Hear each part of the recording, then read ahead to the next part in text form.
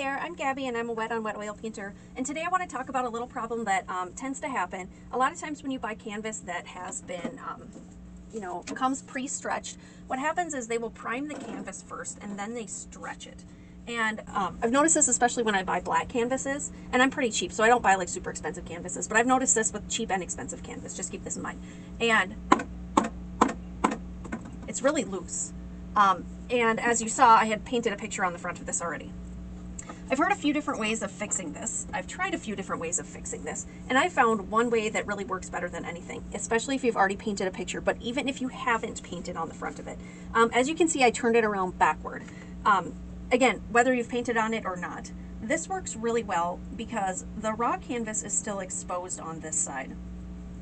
One of the best ways to tell too if it's loose, you can see it'll be kind of wavy, it'll look loose, but that should sound like it's really taut when you do that, and it's not.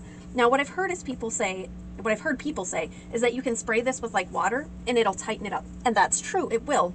However, as it dries, it will then loosen up again. And the reason it does that is because that's the nature of canvas. I'm a historical reenactor, so I've spent my life in canvas tents, and one thing that we all know is that when it rains, our canvas tightens up, but then as it dries, it loosens. Same thing will happen if you put water on here. That's not a long-term solution. What is a long-term solution is to take this canvas, if I can find a good brush here. You take this canvas, you turn it around so you can see the backside, and then you prime it, because again, this is the raw side, so the moisture in the acrylic paint is going to tighten it up, but then the acrylic paint itself is going to bind that tightening and it's going to stay tight. So you could, do this with a little bit of water to dampen it down, thin out the paint. You don't have to do it thick. But I just grab, some cheap acrylic paint and I coat the back of it. So I'm gonna time lapse through this, and then when I'm done, we will kind of get back to what the results are.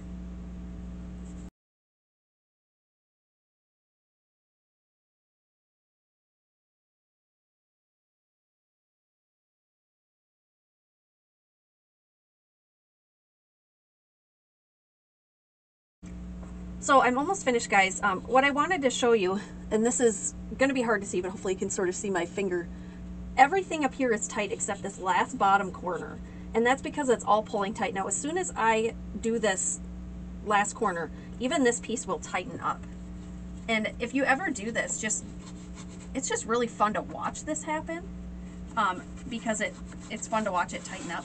And then make sure if you're planning on keeping this as canvas that's stretched. I cut mine mostly off of my stretchers now. Long story. But if you're going to do that, make sure that you tuck your brush up in the sides and get as far into the edges as you can, because you want it to be tight everywhere. And then if you want it to dry faster, I always go back over it a couple times and I just get rid of sort of the bigger globs of paint, because that happens especially with acrylic, and just kind of blend them in.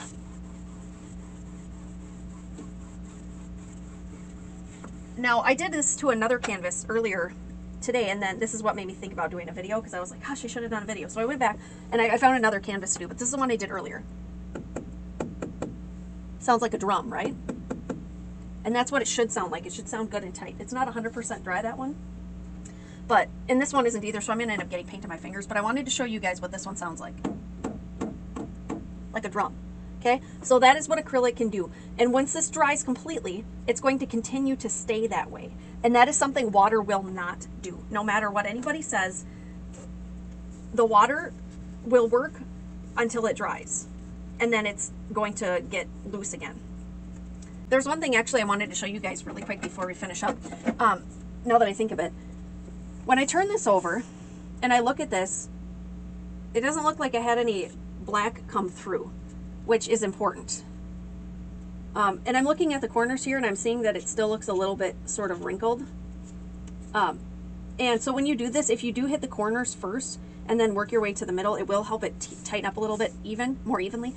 If you were to do this though, and some of the paint comes through because there's like a micro pinhole on the canvas, come over and just really gently wipe it off with a little bit of water. Let it dry. And then if you have to do a tiny bit of oil paint over the top to fix it, you can do that too.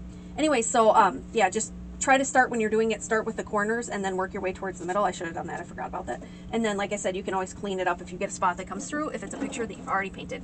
Anyways, guys, that's it for our little episode today. If you guys have any questions or comments, put them in the comment section of the video. If you guys could like, share, and subscribe, that would be super, super helpful. So until next time, I really do hope you guys fall in love with oil painting just as much as I have. Bye.